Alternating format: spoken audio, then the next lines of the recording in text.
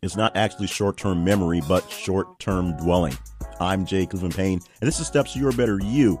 The commercial they had a few years back coming for a shoe company that had a take on basketball players having short-term memories, or essentially sports figures in general, as basketball players were the stars, where many famous people were talking about things in sort of a weird view where it wasn't really true. Tracy McGrady referenced himself as a rookie after playing overseas for 1 year when he played in the league, the NBA, for at least a dozen beforehand.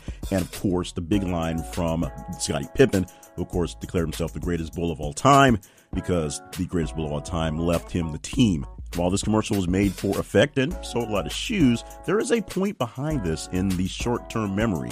Athletes and people who do high-achieving things do have a short-term memory where they don't live and dwell in a past failure, but they don't just forget about it. They actually concede to it, apologize to whoever they did wrong, and move on.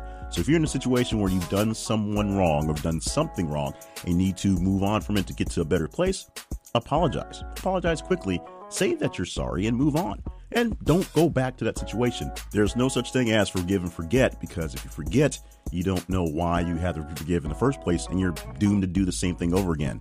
The real problem comes from forgive and dwell.